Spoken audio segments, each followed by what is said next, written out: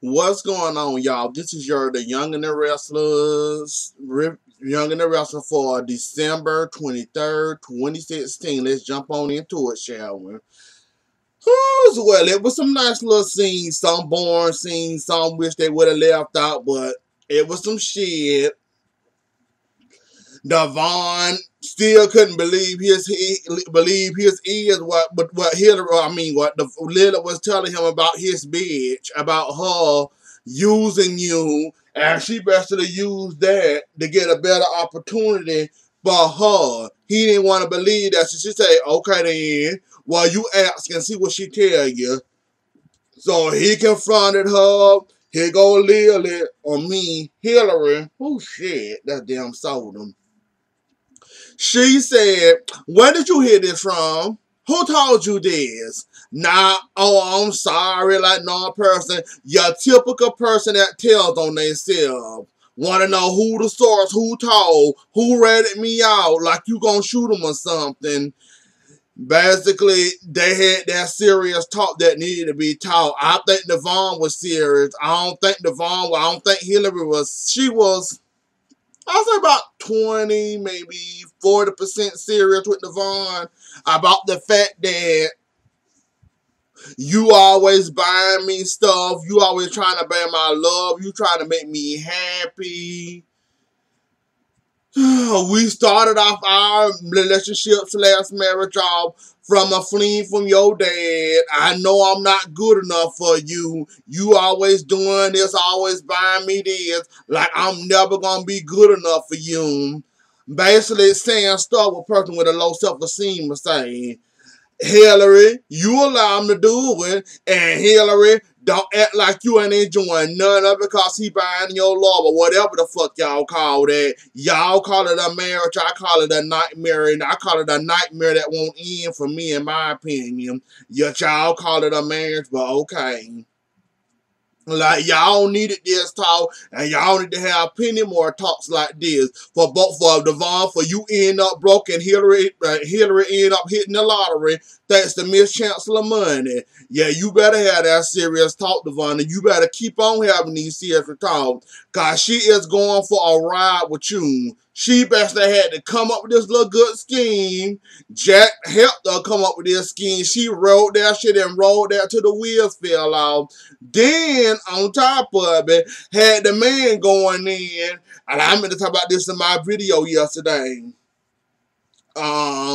Jack, if I was you, yeah, I wouldn't trust that man with none of my goddamn business. And he wouldn't have run his mouth like this, told all of Hillary business. Not just part of it, all of it. Now, most people that would have said they got an agreement with somebody, doing something for a friend or whatever, whatnot have you. Basically, who the fuck are you? Where the fuck you come from? How do I know you not lying? How the fuck I know you ain't gonna use this against her? That would have been the 4 damn points. I would have came back at little ass. She would have came at me like that with all them damn questions. Well, I don't know that. How do I know you not one of her enemies trying to bring her down? Cause like I said, Lily ain't that sly when it come to being sneaky. She's somewhat trying to nosy, but she ain't sneaky. And all them questions, you serious didn't catch on and realize, oh shit, she might not be the person she says she is, or she might be trying to do something, even though she did was sneaky and all that. Like I said, Lily trying to protect her brother the best way she know how from a sneaky helper named Hillary. Cause you know it and I know it. And Hillary get the chance, she gonna rob Devon blind, have his bank on $0, and she won't have no sympathy. I won't cry for him at all. He'll be crying, but she won't. Like I said, so I can't blame Lily nor fault Lily for that. Trying to keep her brother, keep something he ain't never had in his damn life, aka meaning that money Miss Chancellor left him, and he ain't let it went to his head. Then he, like, I guess it's his first girlfriend too, I guess. That's why he trying to spoil her right, Devon. Besides you calling this a marriage, I just thought about this. Don't call it a marriage. You basically the sugar daddy and shit. Devon, you acting like a damn sugar daddy. Do you not realize half of y'all relationship, yes, you buying this, buying that, buying this, buying the house, buying the company. Are y'all sure this marriage legal? Cause that's illegal. Basically, you just buying her love. Have you ever heard of Jennifer Lopez? My love don't cost a thing. Of course, Hillary ain't gonna tell you that because she liking all the perks she getting. But Devon, this must be your first year relationship in or a girl that ever pays you any attention or whatnot. Are you sure going out for somebody that trying to make themselves seem somebody they're really not? Cause I bet still a sugar mama, sugar daddy, baby relationship you and Hillary got. Whatever. So Billy, he at the Chancellor Mansion doing throwing candy at the fire or whatever the hell he was doing or in the garbage can. Him and Gia told. He said all he want for Christmas is the Gia stay the fuck out my relationship with me and Victoria, whatever it is, you stay the fuck out of it. I'm surprised she agreed to it. Cause he said, oh Lord, she finna get started with this Victoria shit. Let me shut her up real quick. That's why he said, I got a feeling somewhere that Victoria and Billy, they can make it work this time, maybe. And Billy don't want to start to scrape bad. They might can make it work. Hell, you think about it, hell, a lot of all the men she ever dated, I think her and Billy breakups and breakdown. That was her long relationship with Billy. I guess that's why she can't get over him. So that's that.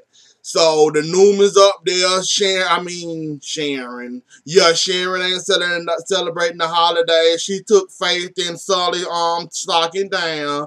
Everybody at the Newman house. Dylan trying to bring the Christmas spirit in.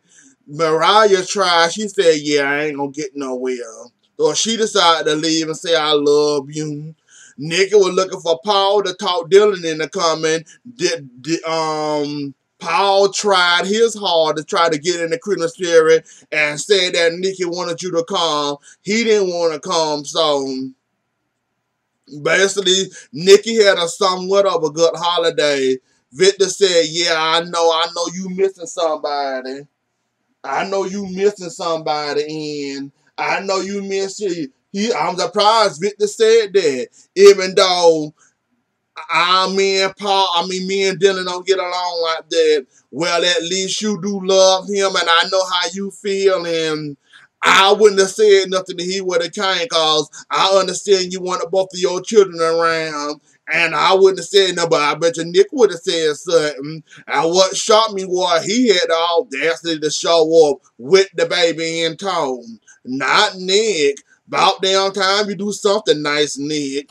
Yeah, you didn't drag Sharon through the coals in the mud. Shit. I was surprised you actually did that. I was shocking him. I'm like, is this Nick? Nick doing good justice? Like, okay. Is this a joke? Is he pulling our legs? Cause Nick doing some shit like this? Oh, okay.